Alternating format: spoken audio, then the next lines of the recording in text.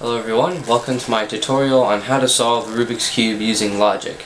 So what separates this tutorial from all the other tutorials on the internet is that it is going to teach you how to solve the Rubik's Cube from a more logic-based perspective versus most of the other ones out there, which are really just telling you to memorize things, and when you see a case you just do those memorized moves and it magically solves that part.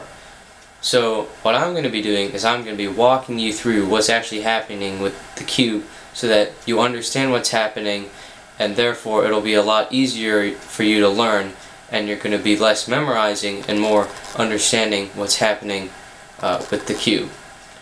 Now also the advantage of this is that if you want to become really fast, so sub 30, sub 20 seconds, you are going to have a head start on other people who are going to learn the advanced method, because you will already be looking at the Rubik's Cube from a more logical perspective, which you're going to have to do if you want to become really fast anyways.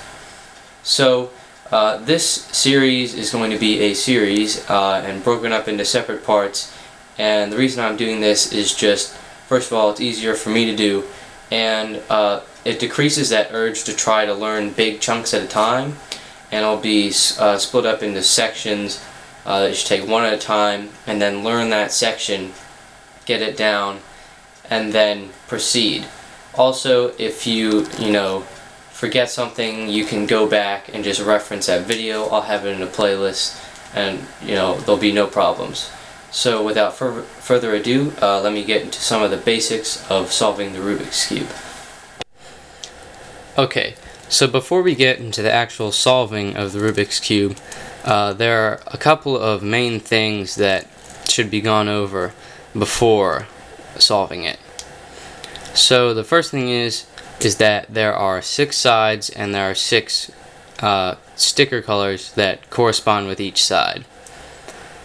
The second thing is that you have to think of the cube as pieces and not stickers, because it's really, the stickers are attached to the pieces, and that's what really matters. And the third thing is that there are 3 kinds of pieces. The first kind is the center piece. Now these pieces are in the center, obviously, and they do not move relative to each other. They spin, but they do not move. So if you ever taken one of these apart, you know what I mean. They're attached to a core and they just spin, but you for example, you couldn't switch these two in any way. It's not possible. Now the second kind of piece is the edge piece. So I will refer to these as the 2 sticker colors that are on them. So for example, yellow and red, so that's a yellow-red edge piece. So those are the ones in between the corners. Don't get edges confused with corners. It can be very easy. And then corners are the corners, and I will refer to these as 3 colors because there are 3 colors on them. So for example, yellow, green, red. So those are the 3 kinds of pieces, and that's pretty much it for that. Now there's also algorithms that I will have to teach, even though I'm going to be teaching it from a logical standpoint. So I will have to go over cube notation, which is just a way to notate moves. So I do have a separate video on this, but I'll just go over it now. There are 6 sides, like I said before. They all have different names. The right side is R, the left side is L, so that's easy to remember. Now the front side is F, the back side is B. Now they call the top side up, so the up side is U, and then the down side is D. So try to remember that. The top side is actually U, so U for up, and then D for down versus bottom. So how rotation is notated is basically, if you're looking at that face, it'll be just the letter is going to be clockwise, and then the letter with a little dash next to it, or like an apostrophe, it's really called a prime, would be a counterclockwise move. So for example, the front face, F is like this, so that's clockwise, and then F prime is like this, counterclockwise, and that goes for all sides. Now it can be kind of confusing because like R and L are different ways, so this is R and this is L. But really, once you get the parts that you do have to memorize down, you don't really have to remember this. But I'll go over you'll see the algorithms when I show the steps, so it's really not much to worry about. Okay, so now we can finally get into the first step of solving the Rubik's Cube, which is the cross. Now I'll just build this really quick to show you what it's supposed to look like when it's finished. So this is the completed cross. We're going to stick with the white side to start with. The centerpiece determines what color the side is going to be, and basically you're putting these four edges in their solved position. So basically you're matching up the stickers with the centerpiece. So as you can see on this side, those four pieces match with the centerpiece. And then also on the edges, this is very important, people miss this a lot, is that these two colors have to match. So the edge piece and the centerpiece. Because remember, the centerpiece determines this color of the side. So as you can see, they're all the same color. So that's what the cross is supposed to look like. Now I encourage you to attempt the cross on your own and see if you can figure it out. But if not, I'll show you some things that you can do. So basically, you're going to want to pick a piece and then try to solve just that one piece. Don't be switching between pieces. So basically any edge piece with white on it. So this is 1, this is 2, this is 3, and this is 4. So those are my 4 pieces I'm trying to solve. Now I'll take this one first. So this is the white blue piece. So I'm going to have to match up one side at a time. So what I'll do is that I'll match up the blue first, since I can just bring it up like this. So see how it moves, and I can match it like that. And now it's matched up with blue, I can bring it down like this.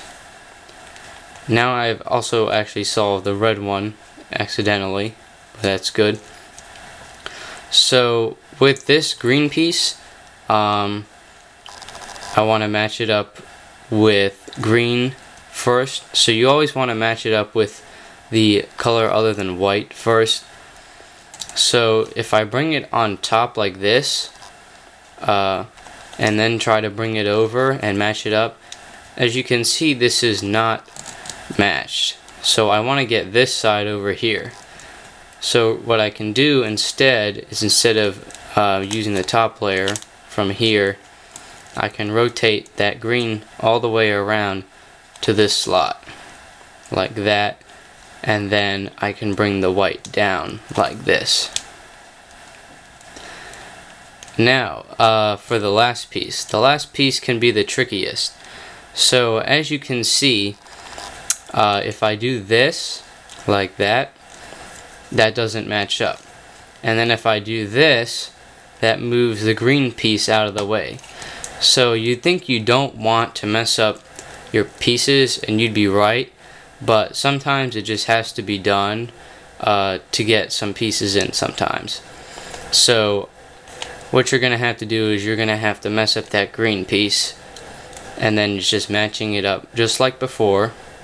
Then you can bring down the white piece and then bring down the green piece. So hopefully I gave you some good examples of this, or of how to solve the cross. Now if you struggled with that, and go ahead and try it first before watching the next part. If you struggle with that, there's an even simpler way to solve the cross, And what we're actually going to do is we're going to replace that white centerpiece with the yellow centerpiece. So now all you have to do is just put white here, here, here, and here. Don't worry about any of the other pieces, we'll deal with those later. So I'll take this piece for example. So I'm trying to get it into one of these 4 slots.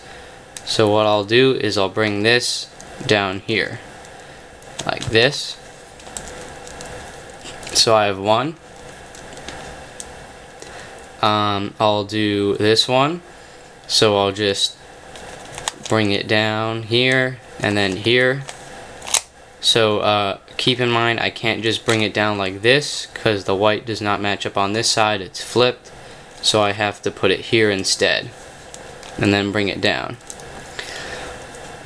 Now here it's already aligned, so I can just bring it down, and then here once again we have that same issue that you saw before. So I'm gonna have to misalign this one like this to insert this properly and then put this back. So as you can see, we now have those 4 pieces in the proper spot.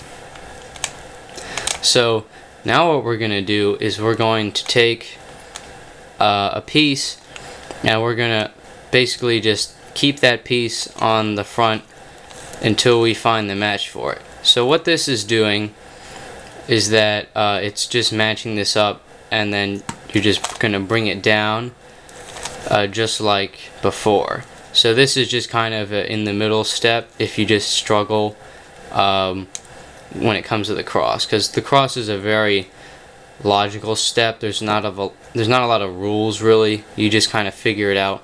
So this kind of adds in some rules if you struggle with having a lot of just floating stuff around. So just watch the piece or the side color, and then you can just move the bottom 2 layers until it matches up, and then spin that side like so, and I'll solve that piece, and then just find the next piece, do it again like this, and then since now it's matched up, spin the front, and once again that's just bringing that piece down like that, and then find the next one, match it up.